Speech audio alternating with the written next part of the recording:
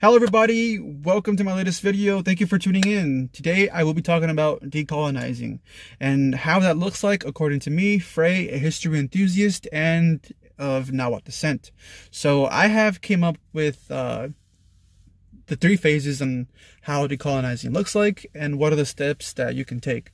So hopefully you can find this useful. This video could be compatible with anybody from the indigenous peoples of the Americas, but here I will be talking about myself. I'll be using myself as an example, and I will also be talking to the indigenous Mexican community. But again, if you find this useful, no matter where you are, more power to you, and let's get started. So the three phases that are in question about decolonizing is healing, reconnecting, and of course revolution. Now these don't have to be in the exact order. You could start off with whichever one you want. Me personally, as an example, I started off with revolution because given my background, I have a little bit of experience with activism, so I definitely started that off first with an identity crisis, and afterwards I began to reconnect, and then now I am in the healing phase. So whichever phase you want to go with, go ahead and do so. But firstly, decolonization, what it means to me is just this: it's a really essential aspect of our community and our psychology for knowing which and what direction we want to invest our energy to, in the hopes of dismantling colonization. That way we can have a great impact in that field. At the same time, I love having these kinds of discussions with people. You may find me in a live talking about decolonizing, or people coming up questions on how that looks like. I love having these kinds of conversations because this will just create brilliant and powerful minds. Definitely, it's something good. It's definitely a constructive conversation, and it's really stimulating for me, and to be honest. I will also talk about some fields like genealogy or history, and I will give my 2 cents on that thing. But at the same time, I'm not going to completely talk about those fields in depth because of my lack of experience and also my lack of credentials, because I am a history enthusiast. I no way or form of a professional. I do not hold a PhD or a degree in those certain subjects. So hitting the ground running, I want to go ahead and bust the gates and talk about the first phase, which is healing. How that looks like. Healing is focusing on the major issues in our psychology that has been left and ravaged by colonization, such as intergenerational trauma, toxic behaviors, anti-blackness, which is one of the big ones, identity crises, another one of the big ones, self-validation, etc., etc. Seeking professional help with various forms of therapy will definitely help you combat these issues. I will use myself as an example. I am going through cognitive behavioral therapy, and I will later be advancing to other forms of therapy. I would definitely recommend speaking to a therapist or a psychologist to definitely combat these issues, since they'll give you resources and different methods on how to address these issues. My therapist says that addressing the core and addressing these issues will definitely create those neural pathways in your brain to help rewire your brain, so that way you can process and just benefit from those types of methods. In other words, it'll just better yourself and think differently and think better. In a healthier way, that is. Because I know for a fact in my family, and this kind of pattern within my family is kind of prominent within the Mexican community, where our parents don't validate our feelings, they don't validate our disorders, they don't validate depression, anxiety. Or I suffered a lot of trauma and abuse as a kid, so definitely right off the bat, when I moved out and I had medical insurance, I was really lacking the initiative to go on and take therapy. And now as an adult, when I got the chance, now I do, and I'm taking advantage of those things to help me better as a person. And I would say it has definitely helped me a lot by addressing that trauma, by addressing those issues, and definitely it's making me a better person. Another aspect of healing that I also want to talk about is validation. When being affected from colonization, a symptom of colonization is definitely identity crises, and how that looks like is someone who doesn't know who they are, someone who is seeking and craving validation from others, when my advice to them is that you do not need validation from nobody. The only validation that you need is from yourself. If you can prove to yourself that you have indigenous ancestry, then you are indigenous. Even though if you're mixed, or if you're a quarter or an eighth or even a 16th, you have indigenous ancestry. So with that being said, more power to you and yourself, more power to you. And I just want to let you know that you are loved. And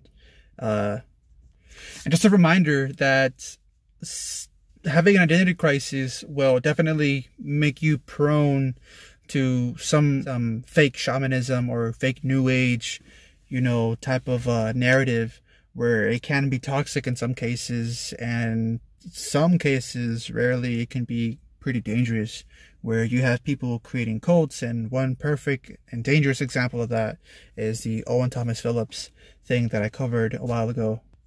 But let's keep going. Moving on to the other phase of decolonization is reconnecting. Now, reconnecting for me is definitely one of the most difficult phases of all. Reason behind that is because of how much research you need to invest, and at the same time, how many difficulties you're going to experience along that journey. The process of reconnecting will look like going down your genealogy and investigating your indigenous ancestors and figuring out what nation they came from. Unfortunately, since I mentioned genealogy, I will not be talking about that in this video, simply because of my lack of experience in that field. Perhaps if you guys want me to create a video where I discuss and share my experience on my genealogy journey, I would more than happy to do so. Just let me know down there in the comments, so that way that'll let me know and it'll motivate me to push out a video like that in the future. Another aspect of reconnecting could definitely be reconnecting with history. History could also be a crucial aspect of your identity when it comes to decolonization. That way you'll get a sense of how your people were in history. Also, that'll contribute to how you will understand yourself more.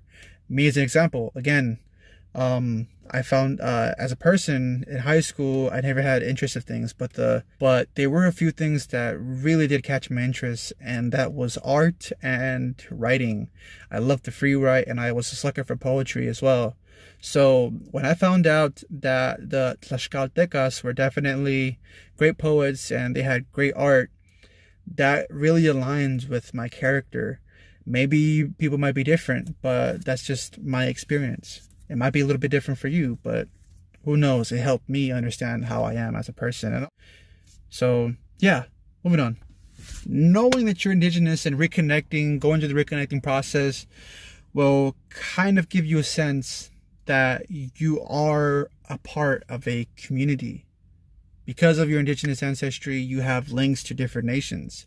Of course, it's always a must to go ahead and reconnect with your fellow folks from your nation. But also at the same time, I will say this. At the same time, we must be culturally mindful of things called close practices and cultural boundaries that you must respect. As an example, right? Me, as an indigenous Mexican from Central Mexico, I cannot speak about something of the medicine wheel, or talking about a ghost dance, or talking about the sun dance, and explaining to a non-native or another native and speaking about different kinds of issues. Well, that might be acceptable, but I cannot be speaking about their history and their close practices and their sacred knowledge. I cannot be speaking about that. And if somebody catches me, that will seem as pretty disrespectful. And also, there is a demographic out there that will definitely take it a step further, where I've seen some indigenous Mexicans saying aho, or you'll see them probably wearing a Lakota or Sioux Plains Indian war bonnet. So that's definitely a no-no. And if you want to be, hard-headed and you want to say that, oh, but I'm indigenous, I could wear that, okay, then I recommend you going to a powwow with that and on a Sioux reservation, and keep that same energy. I highly recommend it. Just because you are indigenous does not mean that you have the right to everything. I know that there is a demographic out there that just because they find out they're indigenous, they would want to claim anything that is indigenous related. And that's a form of toxic behavior, and that goes to the identity crisis. Also, another warning is that from a history enthusiast, that I do not recommend subscribing to a romanticized version of history, simply because of it's kind of a form of erasure of the truth. And to me personally, this is my personal opinion, if someone subscribes to a romanticized version of history, it kind of makes me seem like that person actually cares what a colonizer thinks. And the way how I see that is because you are manipulating history in order to please one's view on your people. Just a little food for thought. So with that being said, you must come with peace with the truth and be aware that history all over the world even is not, it could get pretty ugly and it could get really gruesome. So we must come to peace with that fact, that you will find acts of human sacrifice and even cannibalism all around the world, and you will see people even to this day, doing those practices. No one is safe from that. There was acts of that all over the world, including the white man. And when you are calling out the colonizer and you are telling them, oh, okay, so what if we were warring with each other? You guys have also been warring with each other and committing atrocities to other demographics simply because of the color of their skin or because of their religion. Also, there is mentions of all over Europe about cannibalism and incest and human sacrifices, and even every Sunday we go to church. No, not me. They go to church and they said, here is the blood of Christ and here is a piece of flesh of Jesus Christ. How is that not a form of cannibalism? Sure, it might not be actual cannibalism, but it's still a concept of that. So when you call them out, trust me, I do that sometimes in the comment section on some of my social media platforms, and the way how they react is just funny, and it's definitely a sight to see. But moving on with the next phase. The final phase I will be talking about is revolution. In this context, I am not going to be using the definition of forcibly overthrowing the government, but more of a definition of a drastic and wide-reaching change. What I mean by that, and what that means to me, is that an active revolution could be something simple, like teaching an indigenous village / pueblo or community, and in Mexico, so to speak, a sophisticated method of self-sustainability in the fields of agriculture, water, clothes, housing, power, education, etc., etc. So that way, they will need to cling on to the dependency of a higher entity. For example, when a foreign miner company moves down into the indigenous regions of Mexico, and they are just contaminating the resources and they're just obliterating these natural things. At the same time, some of them will destroy some ancient archaeology. And some of our people, yes, I see that they are struggling and that they need to take those jobs because of survival, just to feed their families. But when you influence them in a way, I believe that if you influence them with self-sustainability and they could sustain themselves without a higher entity such as those mining companies, then that's where the revolution begins. And I feel like we should advocate more on this kind of aspect. And I will give a shout out to those of you who are definitely out there providing Wi-Fi and providing these kinds of essential needs to those indigenous people in Mexico and other places as well. I praise you, and I will say a prayer out for you guys as well. Another aspect of revolution could definitely be just organizing within your community, coming together and having these conversations with people, and decolonizing and the various phases as well. Implementing that seed in their minds and going to schools and public speaking and getting these children's attention, because when you teach them when they're young, they'll definitely grow up and they grow older and they'll be like, wow, I remember that funny looking dude Alfredo talking about decolonization, and I love myself. That's how they'll bloom and they'll blossom. in the future, because that's what happened to me. Also, creating alliances with our northern relatives. It's great to know who they are and how they were, but at the same time keeping those cultural boundaries like I talked about earlier.